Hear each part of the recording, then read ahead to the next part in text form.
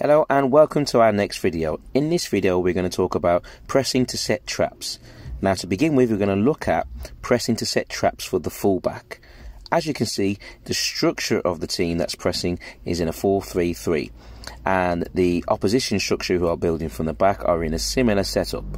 Now what we want from our front three is for our striker to just be on the edge of the 18-yard area in between the two defenders on the build-up, and our two wide forwards can set up in the half spaces just in between the fullback and one of the centre backs on their side.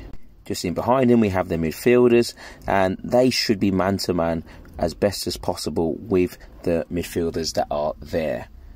Now as the goalkeeper plays the ball out to one of the defenders, we want our striker to try and cut off one of the passing lanes so the defender can't play back across to the other defender, forcing them to play wide to the fullback, setting up the first part of our trap. As the pass is made to the fullback, the closest wide forward will look to curve their run to deny the pass going forward and forcing them to the inside where their midfielders are, where we should also have cover, and our players should be man to man and providing a cover shadow on the opposition midfielders. Forcing them in this direction will force them into an area where we have an advantage because we have the players man to man on their midfielders, and hopefully we should create mistakes where we can try and win the ball back from this setup. Now the pressing has to be systematic and everybody has to know their roles and responsibility when applying this sort of press. All it takes is one person to not be on time or to not be working together as a unit, and the whole system won't work, and the players will eventually find a way through to progress the ball forward.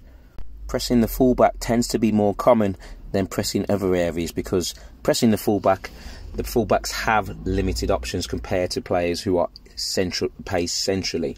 The players based centrally have multiple options and they can go in all directions. But a player who is on the wing or on the sides, they only have limited options, so they either pass forward or they can pass inwards or even backwards. So with them having limited options, it's a lot easier to restrict them and try to force them into areas that also help them make mistakes so you can try and win the ball back. Now let's look at another trap we can set, and that's setting a trap for the pivot. Now as you can see, as the ball is played out to the defender, what's going to happen here is we're going to leave the pivot with a bit of space because we're trying to encourage them to play the ball into the pivot. Now as soon as the ball is played on the pivot's first touch is when we start to engage that pivot, and the closest midfielders will look to swamp the midfielder, the pivot player, trying to force them into making errors and win the ball back and turn over possession. Now this is probably one of the more difficult ones to engage because it can be risky. As you can see, for one, you are forcing a lot of players to trying to engage with one player, so if they happen to find a way through, that will leave some players spare, and also the player that's in centrally tend to have more options, so they do have other areas where they can play to try and find a way out.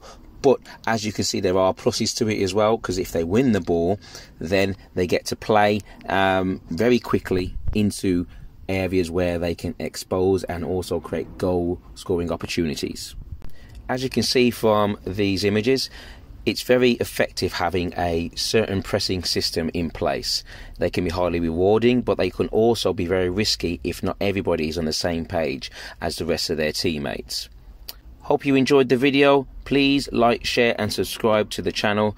Also, if you want to join our Facebook community where you can get more tips and advice from not just me, from other people within the group, please click the link in the description below, and I will see you on the inside.